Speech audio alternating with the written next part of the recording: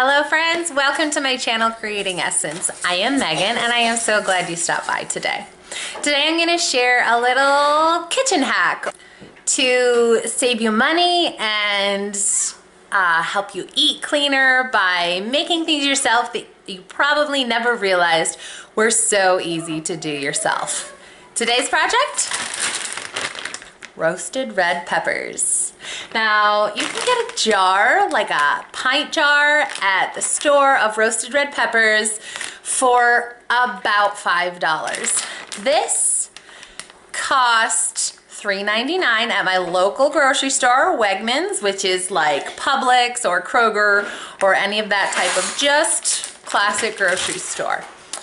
And we are going to turn that into a whole lot of super easy, preservative-free, really hands-off roasted red peppers. You can use them so many ways in so many recipes. First step is to turn on your broiler. Then we get out a plain old cookie sheet. Next, we wash our peppers. I like to use a little produce cleaner. This is my favorite. Nope, not sponsored, just a product I like to use. Spritz, rub it all over. I rinse with cold water, put it on the tray. One spritz, rub it all over, and this just cleans off anything like wax or coating that could be put on in the grocery store. So there's nothing extra, just the peel. Now that they're all cleaned, we put them in the oven under the broiler until this top side starts to get black and blistered.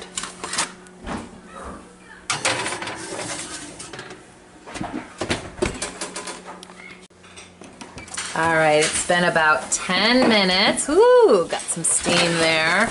As you can see, we're getting some bubbling and some black spots, so we're gonna give each one just a quarter or a third turn. If they have 4 lobes, then we'll give it a quarter turn.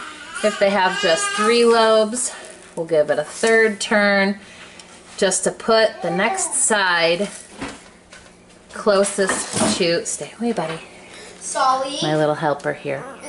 I know, shame on mommy for not letting you get burned. So the time will depend a lot on your specific oven. Mine, the first round went for 10 minutes. We'll put this next side for 5 since it's already a little bubbled, and we'll check on it in 5 and see how it's doing. 5 minutes is up. Check on the peppers. All right, they're got some nice and bubbly spots. Some black spots. Give them, I think all of these have 3 lobes except that one. But I think this last turn is all they will need. Maybe that needs a 4th side. So we'll see.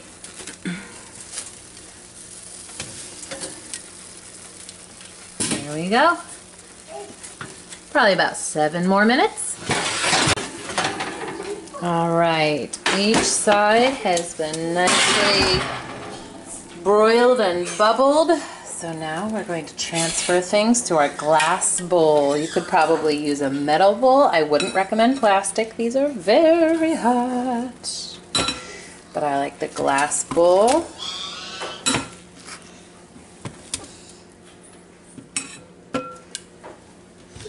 And this is not a huge bowl because even though this is a lot of peppers, once they're soft, they just kind of collapse.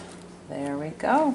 Now you don't want it to be over the top of the rim of the bowl here, because now we're going to cover it with saran wrap.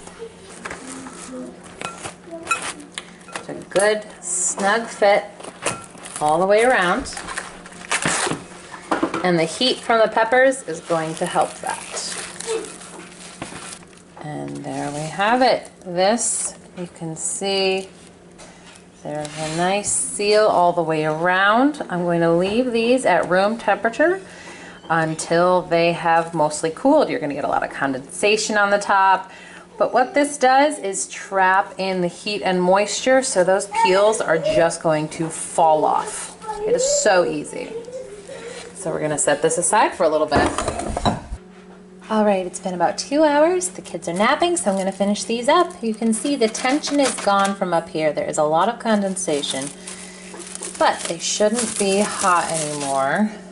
They're still slightly warm to touch, so definitely not hot. I'm gonna lay the saran wrap here to put the seasoned peels on. I have a container to put them in the fridge afterwards, and I have my knife and cutting board. All right. See, the peel just slips right off. It is no longer attached to the flesh, and it comes off very easily. Just slide it all off. It will be a little bit tighter up around the stem here because it attaches to the stem, and that's really easy to deal with. You just go all over, make sure the peel is wiped off, and then pull it open. Scrape out those seeds. I slice off the top there where the peel is often still attached. Get rid of any of the rest of the seeds. And it's done. You can cut it into strips or leave it whole. I like to cut it into strips. That makes it easy just to grab a few and toss it in a recipe. Or you can save that step and leave them whole if you know the recipe that you will be using doesn't need them to be in pieces. For example, I have some recipes that I do in the crock pot that call for a roasted red pepper, and I know I'm just going to be blending up that sauce anyway with my immersion blender or something. So I just leave them whole and plop it in how it is. Same with hummus. I love to make roasted red pepper hummus, and I can just put them in the blender whole, just wiping the peel off on all sides, and then lay it open.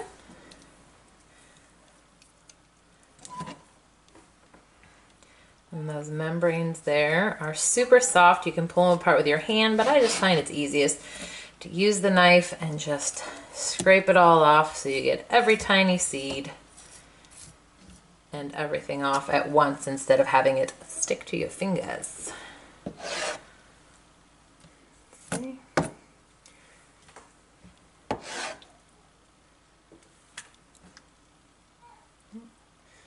Got some stuck to the underside of that. There we go. Scrape off the mess. And that is it.